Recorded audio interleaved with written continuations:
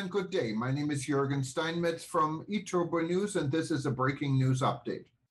For more news updates and shows, please go to youtube.com/travel news group.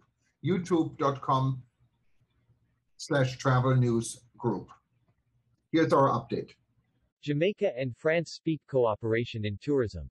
Jamaica Minister of Tourism, Hon. Edmund Bartlett, seen right in the photo, autographs a copy of Tourism Resilience and Recovery for Global Sustainability and Development, Navigating COVID-19 in the Future, for French Ambassador to Jamaica, His Excellency Olivier Guyenvarch, seen center in the photo, during a courtesy call at the minister's New Kingston offices recently. Looking on is Director of Tourism, Jamaica Tourist Board, Donovan White.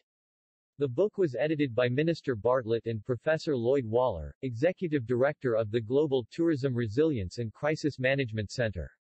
During the meeting, they discussed various areas of cooperation between the two nations to accelerate tourism recovery, including strengthening air connectivity, increasing visitor arrivals from France and leveraging a common interest in sustainable tourism. Areas of cooperation discussed. The Jamaica Ministry of Tourism and its agencies are on a mission to enhance and transform Jamaica's tourism product, while ensuring that the benefits which flow from the tourism sector are increased for all Jamaicans. To this end, it has implemented policies and strategies that will provide further momentum for tourism as the engine of growth for the Jamaican economy.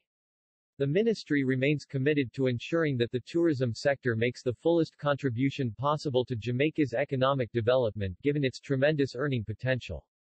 At the ministry, they are leading the charge to strengthen the linkages between tourism and other sectors such as agriculture, manufacturing, and entertainment, and in so doing encourage every Jamaican to play their part in improving the country's tourism product, sustaining investment, and modernizing and diversifying the sector to foster growth and job creation for fellow Jamaicans.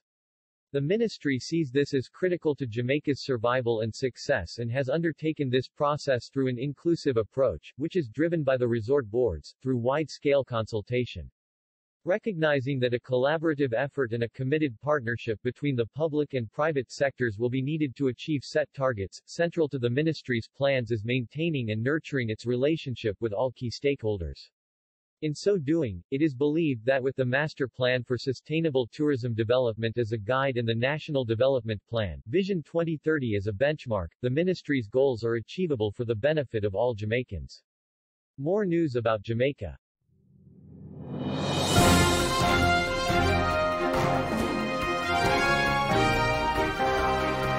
Thank you for listening to our news update. There's more on youtube.com/travel news group.